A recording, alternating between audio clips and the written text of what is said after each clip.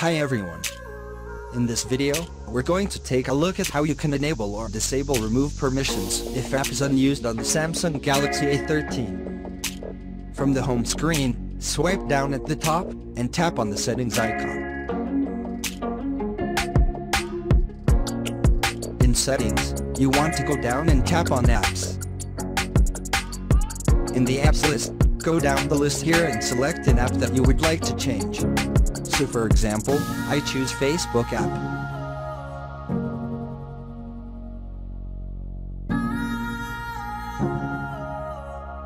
And in here, tap on the remove permissions. If app is unused, turn on the toggle button to switch it on or off.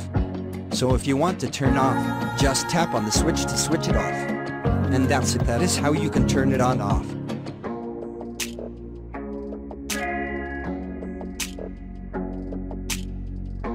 Thank you for watching this video. Please subscribe to my channel for more videos.